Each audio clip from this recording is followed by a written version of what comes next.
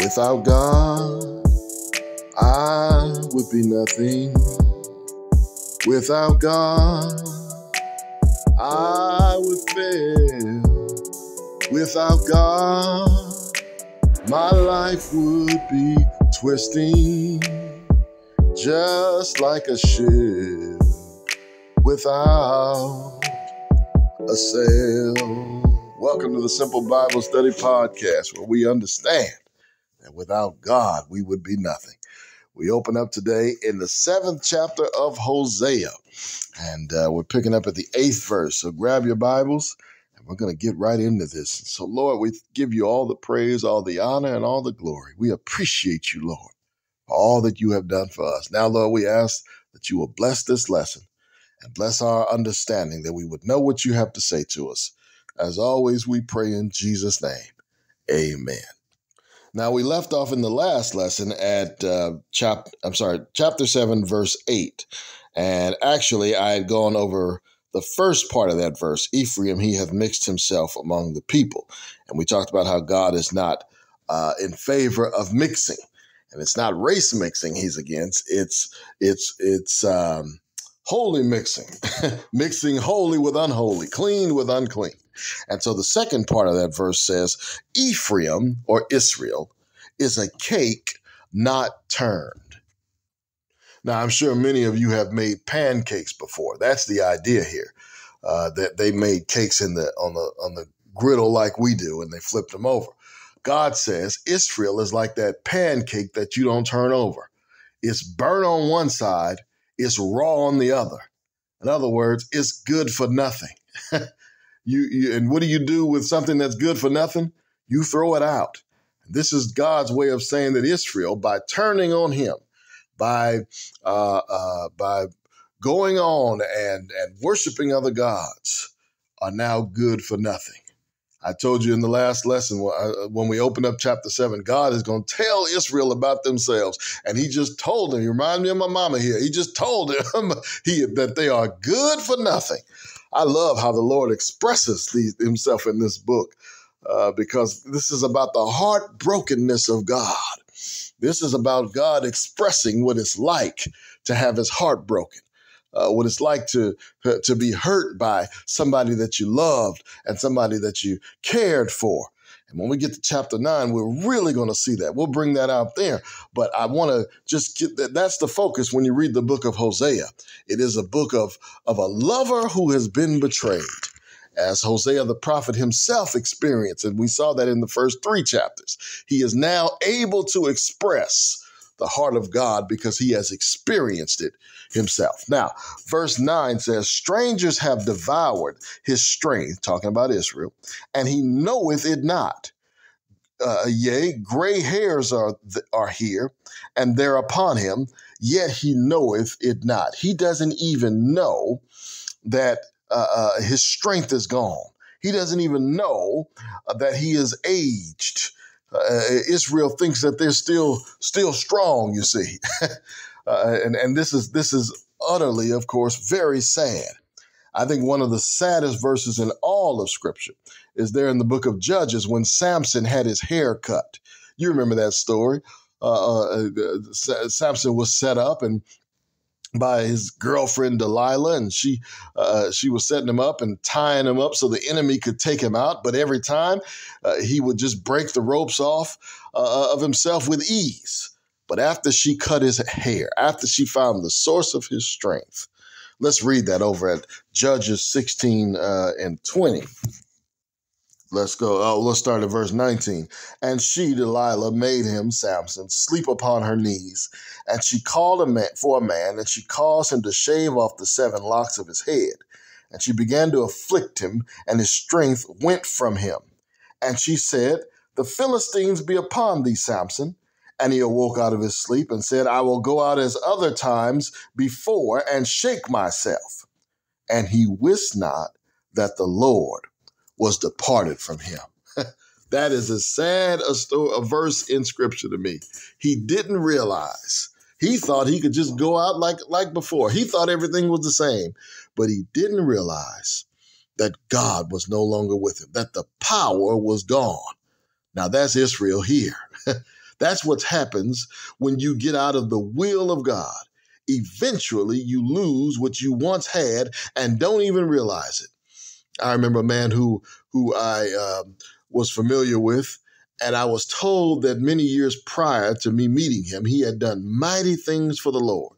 I mean, he had laid hands on folks that were healed, and he had preached mightily, and miracles had come from him. One specific miracle about he laid hands on the belly of a woman who couldn't become pregnant, and he laid hands on her, and she became pregnant, and just wonderful, incredible things. And that man had become addicted to drugs, though. And I watched that man come to church, and he just tried to sing a simple song. They just asked him to stand up and say, and he tried to sing, and it was as awful a thing as I've ever heard in church. He didn't realize that he no longer had the power because he no longer had the Lord. Oh, don't wake up one day thinking that everything's good and you still the same, but the power has departed because you left him, because you got out of his will. That's a horrible thing. Verse 10 says, and the pride of Israel testified to his face, and they do not return to the Lord their God, nor seek him for all this. God's warning. He's the pride of Israel, by the way. That's what that means. God had warned them to their face, and they still didn't listen. Verse 11 says, Ephraim is like a silly dove without heart, and they call to Egypt. They go to Assyria, flying back and forth. When they shall go, I will spread my net upon them. I will bring them down as the fowls of the heaven. I will chastise them as their congregation hath heard. Now here in these two verses, he's continuing to tell them about themselves. He compares them to a dove. A dove is not known for its intelligence, as some of you may know. It's known to be it's a dumb bird. And Israel, by looking to Assyria and Egypt, these other nations, for help, was acting very dumb, especially since these are the very nations that are going to trap them. God's going to use these nations to trap them and devour them and do great harm to them. How stupid it is to turn to these nations when you can turn to the Lord. Verse 13 says, woe unto them, for they have fled from me. Destruction unto them, because they have transgressed against me. Though I have redeemed them, yet they have spoken lies against me. When you turn away from God, there's nothing but woe in front of you. That's what repentance is. Repentance is to turn from woe to God. But the opposite is to turn from God to woe. And that's what they've done. They've spoken lies against God. They've said things that aren't true. And it's the same thing today. They're saying that God blesses things that he never would. They're saying that love is love and God is love. And so anything that's love, God loves. My friend, don't fool yourself. God would never bless what he calls sin. And there's people running around today talking about God told them, God said this. Brother, you ought to be really careful about lying on God. You ought to be really careful about when you say God told you something. There's a price to pay for that. Instead of lying, or the chance that you may lie, you want to be real careful about saying, thus saith the Lord. And that's what Israel should have done. Instead of lying to themselves and each other about God accepting their sin, here's what they should have been doing. Verse 14 says, and they have not cried unto me with their heart. That's what they should have done. They should have cried out. When they howled upon their beds, they assembled themselves for corn and wine, and they rebel against me. They should have cried out in repentance for forgiveness, but they didn't. He says, verse 15, though I have bound and strengthened their arms, yet do they imagine mischief against me. That means when he says he bound them, it means he strengthened them. He trained them. That's what bound means. It's like lifting weights. He trained them to be strong, and they turned on him. They turned on him after he has made them strong, and now they're plotting against him. The nation I live in today became the most powerful nation on earth, all by the blessing of God. And then we turned on him. We put him out of government. We put him out of schools. And don't tell me about some law to list the 10 commandments in a classroom. If God's word isn't in your heart, then it's just a worthless piece of paper hanging on a wall. We need to repent and turn to him. Not with these empty gestures and acts. We need to turn to him with our whole heart. Verse 16 says, they return, but not to the Most High. They are like a deceitful bow. Deceitful bow.